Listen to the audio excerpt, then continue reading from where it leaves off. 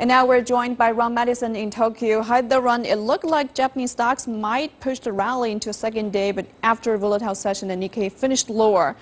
Tell us more. Yeah, hi there, Guanxin. You hit on some of the main points there. We got the morning started off very much on an up note. There was optimism after U.S. shares and oil markets jumped overnight.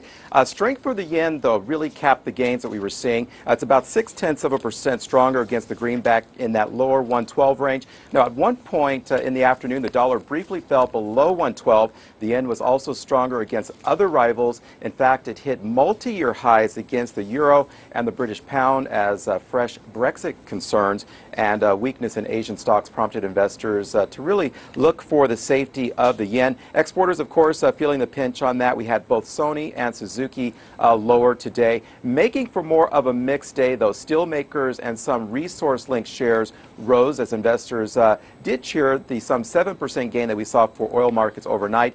As you mentioned, a picture of volatility started to develop again, though. Brent is down just about 2%, still managing, though, to hold above $34 a barrel. So we saw some very nice gains for the likes of JFE Holdings. It was up 5.7%. Mitsui Mining and Smelting gained 6.25%, while Toho Zinc was up 6%. Now, these shares were among the best performers today on the Nikkei. Guanxin.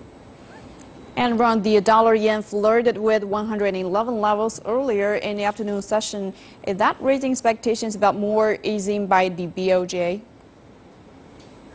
Yeah, it seems that it is. As long as the rising yen continues to threaten corporate earnings, some market watchers are saying that the BOJ may have no choice but to move rates further into negative territory, possibly at its next meeting in March. Kyohei Morita at Barclays says as long as the yen remains stronger than 115 to the dollar, the BOJ will have to ease again. Now, some are guessing, though, that because of the huge impact that we saw on the banking industry, the BOJ might stand pat.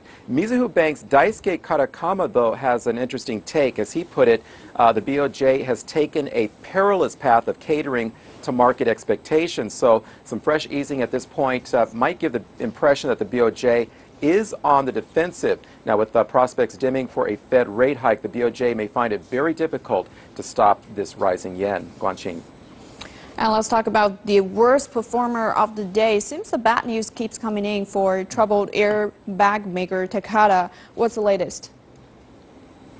Yeah, a very serious situation potentially for Takata. We're hearing that the number of recalled airbags in the U.S. could balloon anywhere from 70 million up to as high as 90 million. Now, that would pretty much quadruple the 29 million inflators that have been recalled so far, and it would basically amount to a recall of all 120 million inflators sold in the U.S. that use the chemical ammonium nitrate in the inflators. Now, that volatile chemical has been blamed for rupturing inflators, causing them to explode with such a force that it sprays metal shrapnel at the occupants in the car. Takata has since discontinued using that chemical. A source told Reuters, though, that there are concerns that quality failures at Takata's North American inflator plants may, just make it difficult to pinpoint which of the tens of millions of inflators actually pose a risk to the public. So a recall on this scale obviously could end up costing the company billions of dollars